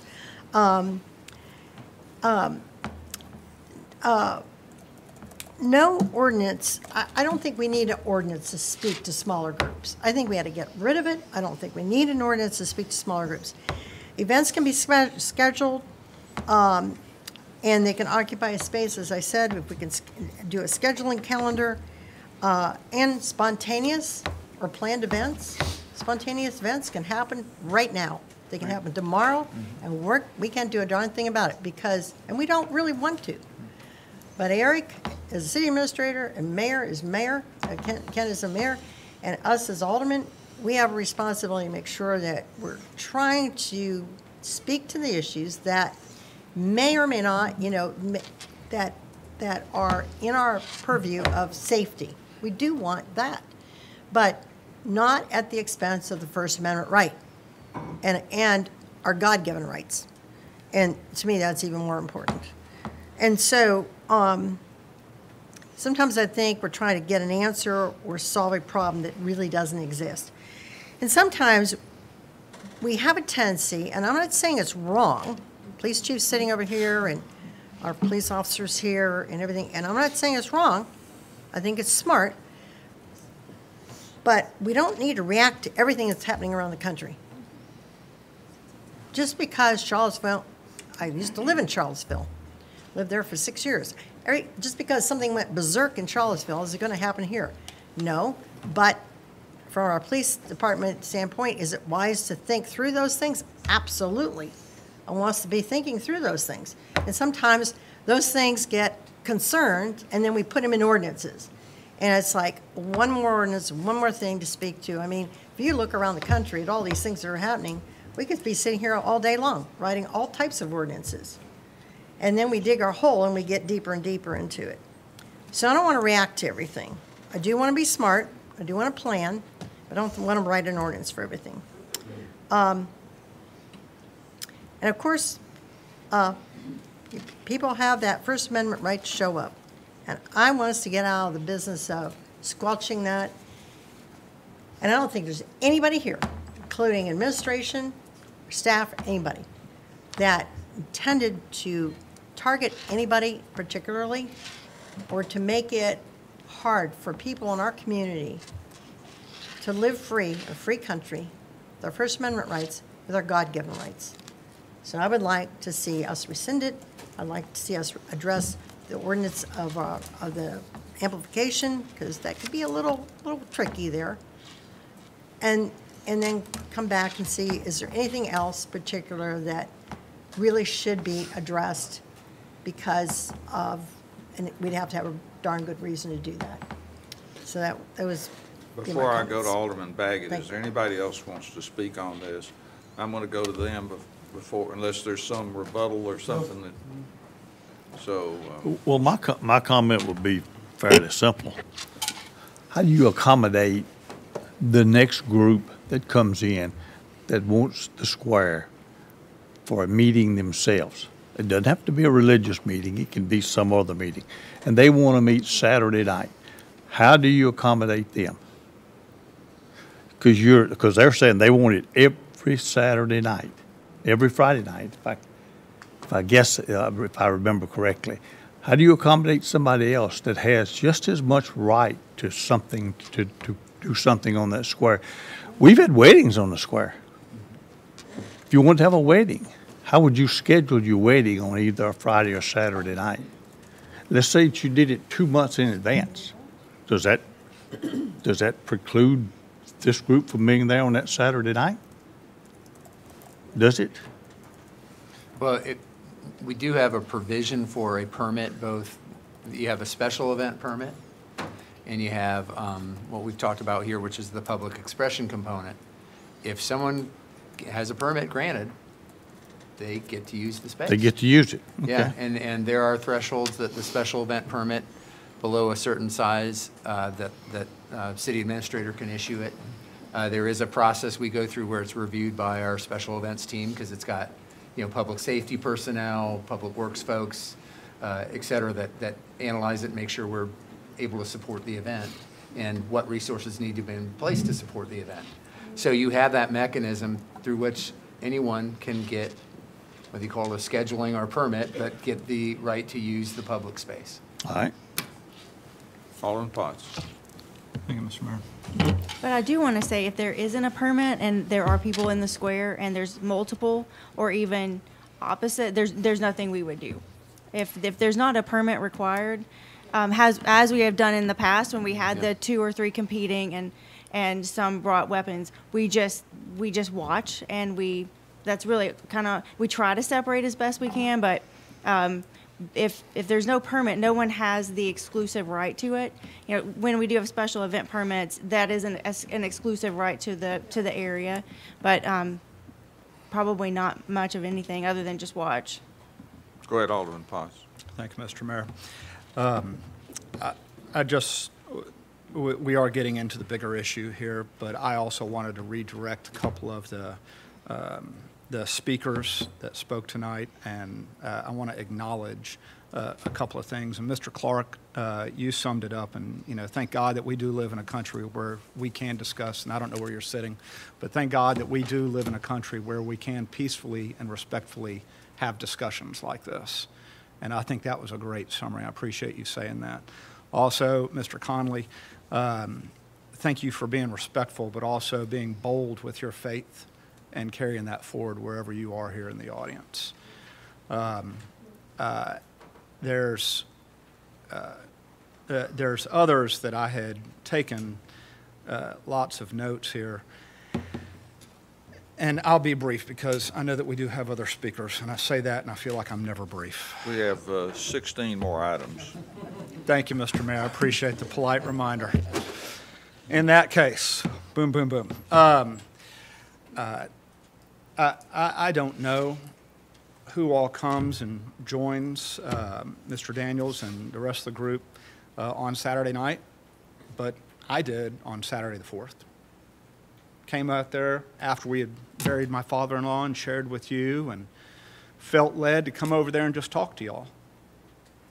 No other reason other than that, just like I shared with you. There was no political purpose. There was no knowing that we were going to have the opportunity tonight where it would kind of bridge in right there as God leads us that way. But I was there. Y'all are doing a great thing, and being bold and being respectful, and as y'all said, being inclusive as people want to come into that area. And there is a delicate balance right there. But I appreciate and value how you brought me in to that group, and I also sincerely appreciate, as I said that night, how y'all prayed over me and my family in our grieving. And I'll go ahead and tell you, there were a lot of people that prayed over us over the past couple of weeks, but that one was special to me, and I walked away in tears. All right? I also came back the next Saturday, but you didn't know it. I needed quiet time to myself. So I sat on a bench right outside the old courthouse for about 35 minutes by myself. And I'll go ahead and tell you, I thought about coming over, but I wanted to also be an observer, and I wanted just to see how you were, because I hear it, and we hear the talking about it. The amplification, and there was a gentleman here who said we've decreased the count of speakers. The amplification could barely be heard over the cars. I don't have a problem with that, all right? I didn't have a problem with it when I made a telephone call back in October. I was calling on behalf of a resident, and I apologize because you got misinformation. There were probably 2, maybe 3 telephone calls that evening. I was in Memphis, Tennessee. I called the first time to say, hey, non-emergency telephone number, for Franklin Police. This is what I called on. I'm at an event. Would you just call me back? Just let me know it's closed out, because I know we just passed this. They called me back and they said, something, we don't even have it on record. We're going to have to research it. We're going to have to call you back again. And I said, look, and at this point, y'all are gone. And I said, there's no need to cite. I said, educate and inform. That's what we do with brand new ordinances. That's how we should operate. So I apologize that you got misinformation, but that's not how I operate. And I would never say cite, cite, cite. That's not how it works. I just want you to know that. and I know we're short on time, but I do think that we do need to seriously take consideration. This was never the intent to get us down this path of where we are right now. There's all those safety concerns that have been brought up in the other groups, and what happens and how do we manage it as a city? Because that's what we're elected to do, is to manage our city and make sure that all of our Franklin residents and anybody that visits is safe in the manner in which they want to be here. Thank you, Mr. Mayor. Alderman Baggett, you got the closing comment. No, I've got Alderman Blanton. I'm going to go to her. Go her first. I'll come back to you. So it's interesting. I love that we continue to dialogue, and I think that's healthy. I'm not seeing this as spiritual warfare. I believe that that's probably, I'm not going to put words in your mouth. I understand you feel like you're fighting a good fight, and I respect that. For the most part, I know the hearts of the people I serve with, and I don't think anybody here is wearing that title or wearing that hat. And I hope you feel that just as much as we try to feel the respect coming from you. The same is being done on this side of the table. You talked about your list of evidence, and I appreciate that. There's also, and for me personally, there were Facebook messages. There's been audible face conversations that aren't going to go through a public records request. So I've had more people go, what is going on down here?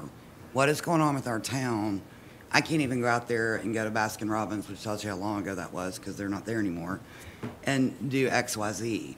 Or when I drive through town, what's going on? I didn't know what was going on because I'm at home with my family typically on a Saturday night. As a grandmother now, that's my happy place. But for us, and I've said this before, it's about striking a balance because we not only have to achieve a balance for the constituents we serve, but the people who want to come into our community and use our public spaces. This is kind of where the rubber meets the road. I didn't instigate this ordinance, but we have to take things that are put before us for whatever reason or way they came here. I said last time I was fine with how it was written. I am also just as fine today to look at it a little differently and make sure that we're striking that balance and being fair. And I think we also have to make sure that our public spaces, and here we go looking at you again, but you were the loudest voice. We have to make sure our public spaces are available to everyone. And I think when we talk about the dark and we talk about Marvin Young's group versus your group, why is it different, or why is the daytime is a big thing? It's easier to protect people during the day than it is at night. And so I think that could be an organic way of how that came about without it being directed at you. I haven't attended one of your gatherings, like I said, but I do hope and appreciate that as you continue to do this, that you're hyper aware, I'll look at Steve, that you're hyper aware of other people that want to have the same opportunity, pleasure, and joy out of being in that public space, whether they want to sit on a cannon or whether they want to take a picture, I don't know. It's not an easy task to strike that balance. Or the picture takers, yeah, it's a tourist town. You're out of order. I'm sorry. But it's almost as if you've taken up residence in our public square without having, this sounds awful, so it sounds antagonistic, taking up residence in our public square and making it your event venue, you know? And again, I applaud your evangelism, and I know that people get called to different places to do different things, but that could be a vantage point from somebody other than a believer. So I'm fine to look at it a little bit more, just so that we're trying to get more of a level playing field. In order to give staff, I'm going to be quick. In order to give staff guidance on where to go next, here's the reality. The reality is you can do a permit. Mr. Young will do a permit for every event with amplification, and there's really no reason why the city can deny it. So why can't we look at, unless there's some conflicting situations in the square. Is that accurate? They could do one for. We need to address what's in the ordinance now. Which says that this just. Restricts Friday and Saturday. Yeah. And restricts reoccurring events It doesn't to restrict once it. per month. Does it restrict it, or does it just say that is what Permitting triggers? once per month. It triggers the permit if it's more than The permit is once. allowed once per month, yeah. This situation, this group, except for the amplification, is a non-offending. Non-offending, Permit yeah. doesn't matter, don't need it. Except for the The amplification. amplification has been established as a threshold for a permit. So I want us So to. once you get in the permit, then you get into that restriction of the Friday, Saturday hours, the after dark, or the reoccurring. Well, I think repealing everything is probably a mistake. I think coming up with a situation where we address the nighttime situation, okay, addressing the nighttime item, coming up with a way, because here's the reality, not everyone is wanting to pray on the square.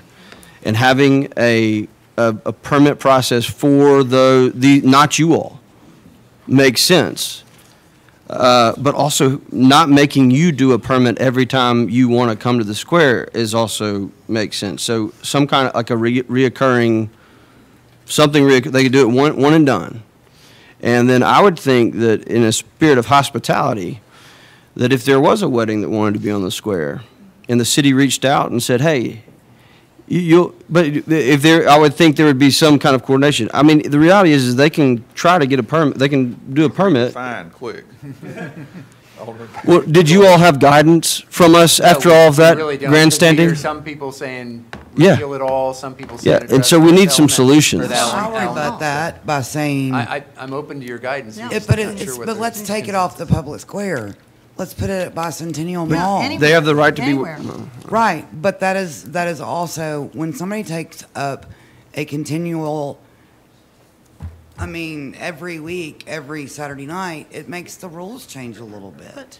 But If it's a place that other people might want to use as well, you know what I'm saying? But it's America, and you can go to the I public get square that. every Saturday. I mean, it just is. I mean, I know, trust me, I would prefer that maybe they weren't out there every Saturday night and let other people use it too, but the reality is, this is America.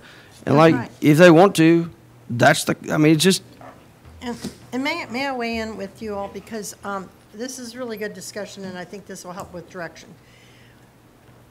We're basically saying the same thing here. And if Group A wants to show up with 10 people, and Group B wants to show up with 20 people, and Group C wants to show up with 2 people or 3 people, they can do that. There's a big square, and they can do it. And hopefully, people will be respectful of each group, and if they're not, then, they have to take care of it or, get some help for it. But I don't think we ought to invent a problem that doesn't exist yet.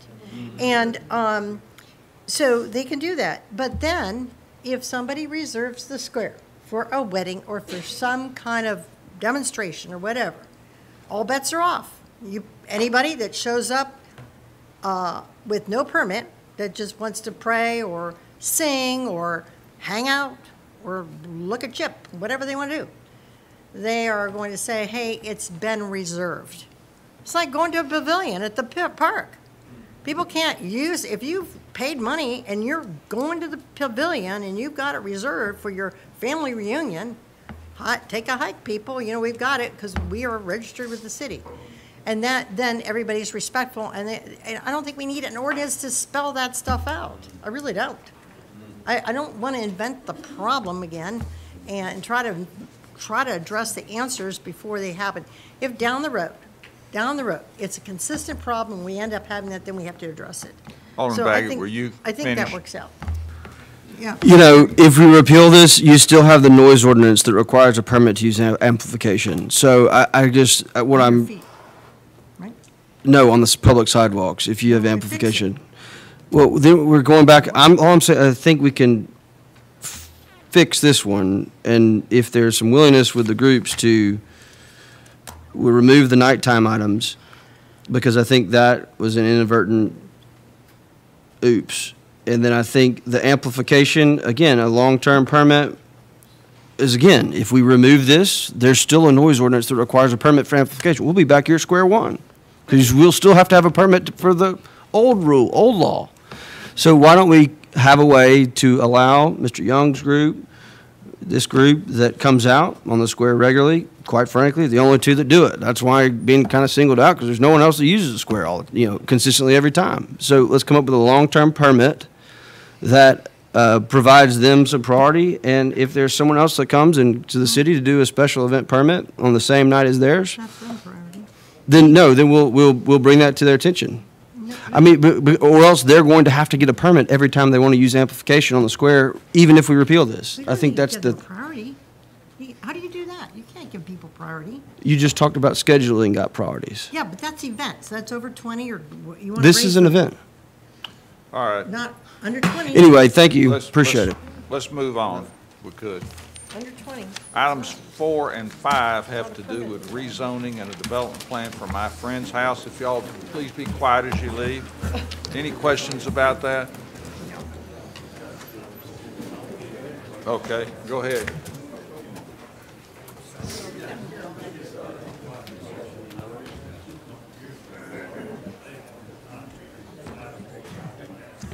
Yeah, good evening.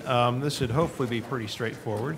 My friend's house is a group care facility that's been in Franklin for over 25 years.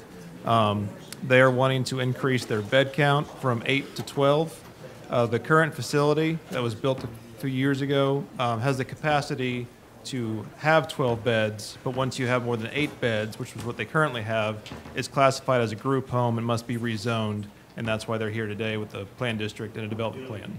No, It's just more allowable people in a building that can accommodate it. Yep, Yes. using the same facility. They don't plan to make any additions at all.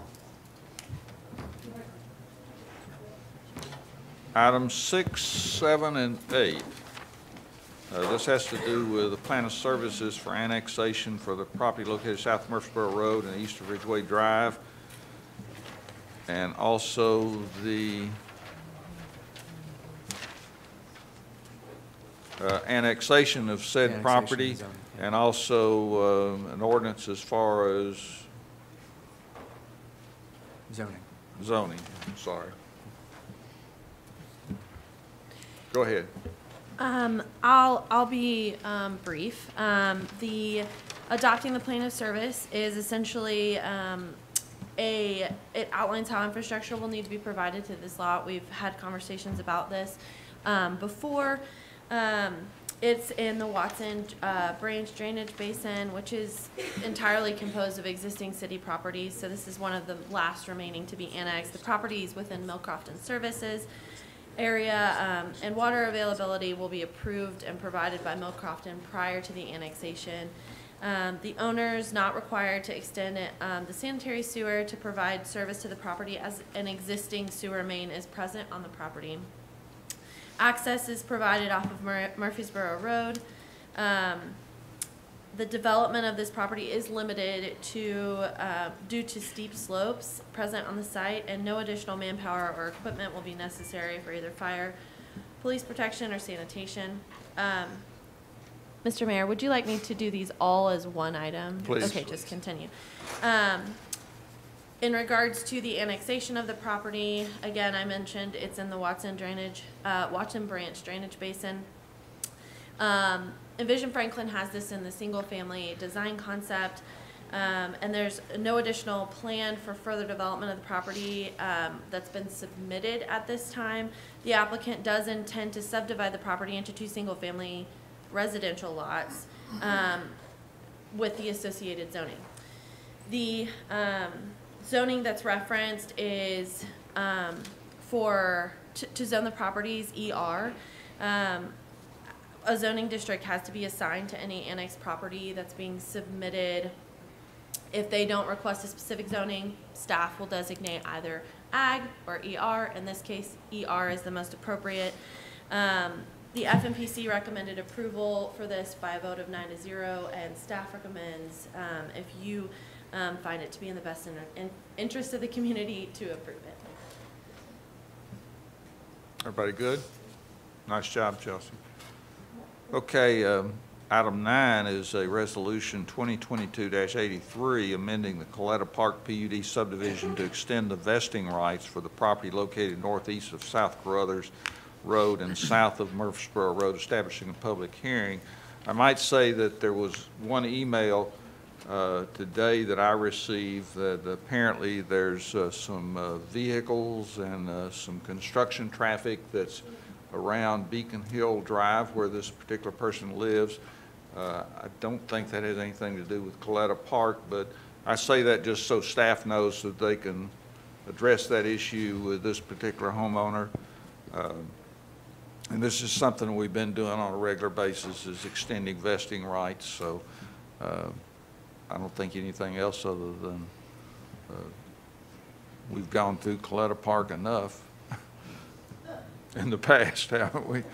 So is it okay to keep moving along?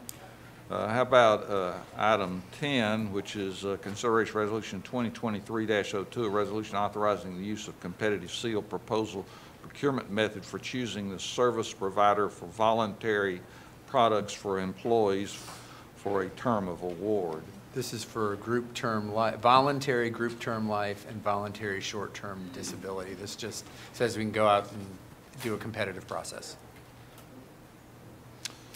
Item 11 is resolution 2023-06, a resolution to allow reporting of City of Franklin contract number 2022-0061, an addendum for the City of Franklin to participate in the state Tennessee purchasing card program without disclosing the name of the financial institution of a participating entity. So this is a request by the state to not identify the financial institution that we're using off of a state contract. So they've asked us to do this. We'll amend this agreement to remove the name of that financial institution at their request. It's strange, I have to admit. But it's on the card. And it's what the state asked us to do, so we are following through. We're following directions. Item 12 is City of Franklin Contract 2022-0029, a memorandum of understanding between the City of Franklin, Tennessee and Williamson County, Tennessee concerning application of building and code requirements. This is property that is located, it sort of straddles city and county, and it's the new juvenile services facility, some other development in that area, and essentially is an agreement to follow city site development standards while they still operate under the county guidance. So it's a kind of an agreement to work together as they develop and redevelop this site. Number 13 is deny sewer availability for 6 unaddressed properties with all those numbers in 1546 West Harpeth Road. I don't mind reading all the numbers. Please don't. We've asked to defer that to the February 28th meeting because the owner is This not property here. owner is not here. We've had a couple questions about it. This does seem to reflect what you've already kind of given us guidance on in adjusting the UGB, but since they're not here and there have been a question about it, we would ask to defer this to the 28th. This is also on your voting session. So 28th of February, yeah. And 14 is deny sewer availability for 1126 Warrior Drive. This is in the Red Wing neighborhood, so outside the city limits. There is no close sewer to serve this property within reasonable distance. The applicants have requested denial, and we are recommending denial. 15 is amendment to the City of Franklin contract number 2016-0152 with CDM Smith for sanitary sewer model assistance for a not to exceed amount of $50,000. This is just typical on-call modeling for our sanitary, for our sewer model. CDM does that work. This is in our budget, in the water, the wastewater operating budget. They've been helping a lot with some of those NIOP responses, so this is just an amendment that we had allotted for them this year. 16 is City of Franklin contract 2022-0289 with CDM Smith for water reclamation facility rehabilitation and resiliency design for an amount not to exceed $1,737,669 for design and construction services using the American Rescue Plan Act funds. So this is a contract with CDM to do some more resiliency work at the wastewater plant that we have found during the construction that we're doing right now. We weren't able to kind of get into basins and to uncover some of the filter media that when Kiewit did that work that we realized we needed to do. So we're using some of the ARPA funding to do that work. In the memo, there is the amount that will be reimbursed for this design work, and then the construction will follow after this. So it's a 65% funding through the TDEC, American Rescue Plan funding. This doesn't come out of our funding, Well, our match will come. Our match will. 35% is our match. but it won't, okay. 17 is City of Franklin Contract 2022-0324 with C&T Engineering for Harpeth River monitoring and data collection for a not-to-exceed amount of $56,000. So as part of our discharge permit that we have for the Harpeth River for our Claudia Yates facility, we have to monitor the river at certain locations. We had an employee that was doing this work internally, but had a minor slippage accident and is now on workers' comp, and I would just like to have someone else come and do this work. So this will be in this. We're moving projects around. I've got money for this, and I'll put this in our budget the next following years. And for how long are we doing that? We won't take that back on ourselves? We may at some point in time, but I also, when the requirement came in our last discharge permit to monitor for water quality, the intent was for us to we were going to do a lot of data gathering and evaluate the data. And with our workload right now, I just don't necessarily have time to monitor the data. So I just would like an outside person to help me get a better track on that. And we are funding that, it's 56,000, just. I'm sorry, I didn't. The funding of 56,000, right? Yeah, so we have in our, it's out of both the water plant and the wastewater plant Okay. operating budgets. Thanks. Okay, 18 is City of Franklin Contract 2023-0010 with AECom for engineering services during construction for the water treatment plant valve access improvement project for an amount not to exceed $62,074. So this project, this amount was budgeted in our operating fund. We are constructing a mezzanine at the water plant to access some valves. AECom is the engineer of record, and so this is just ensuring that they're able to make as-built appropriately and stamp those. And lastly is review and discussion of the study area and criteria for evaluating alternative sites for our new city hall. So this is a follow-on to the discussion we had several weeks ago as we look at alternative sites other than where we are today. As that process moves forward, we want to kind of give you an update on that and then talk about some general criteria that might help guide our evaluation of those sites versus this site. So Vernon's worked with our team on developing that, getting that started, and so we'd like to walk you through that and also maybe give an update on the appraisals that have been contracted for. Thank you, Eric, Mayor, Alderman. Back in January, we had the discussion about exploring alternative sites, and we are in the process of obtaining 2 independent appraisals for this site. So that's the first piece of it. The second piece is several of my colleagues and I met to start looking at what criteria we would use to give you an objective assessment of what it would take to look at an alternative site. We determined that we need some criteria to work from, and we hope that my presentation this evening will get us there. And the first one is the map it's of the central Franklin and Columbia Avenue corridors. So the area highlighted in pink, appropriately for Valentine's Day, is the area that we would be looking at. It's in central downtown, and if that is appropriate for yourselves, at least it gives us an area that we can start to look at land values and the type of infrastructure. The second criteria of the 4 is making sure that, of course, the zoning ordinance and the zoning district permits a civic use, such as a city hall and or commercial uses. The third of 4 is that the site has to be large enough, and we would look at a minimum of 2 acres in size. And again, this is hypothetical, but it does give us some parameters to look at. And then, of course, the site has to accommodate approximately a 100,000 square foot building and 300 parking spaces in accordance with our zoning requirements.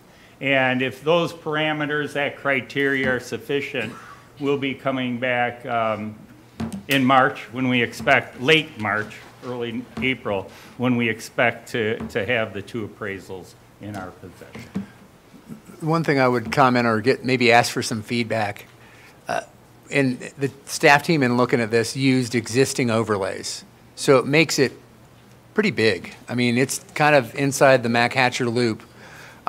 I'm not sure if that's exactly what your intent is. So if there's a way for us to narrow that for some boundaries that make more sense to you, that might get us to a better, more comparable value as we do sort of the hypothetical calculation. That's one reaction I had when I saw it, but I understand why we ended up with this.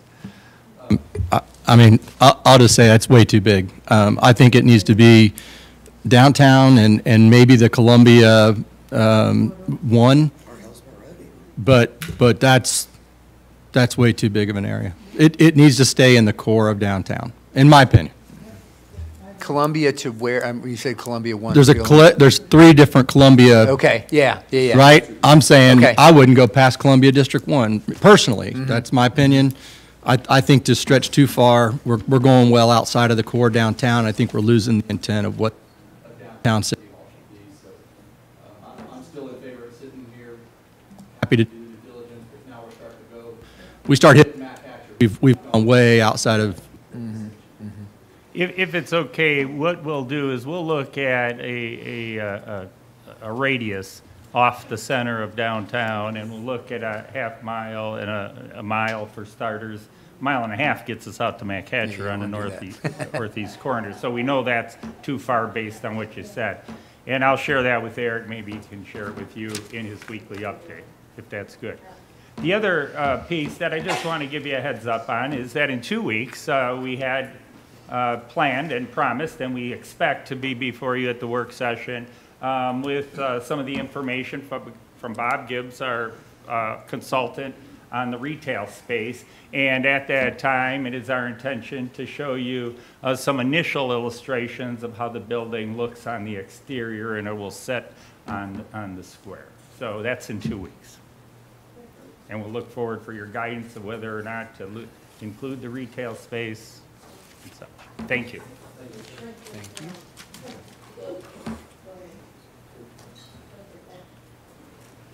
Record time.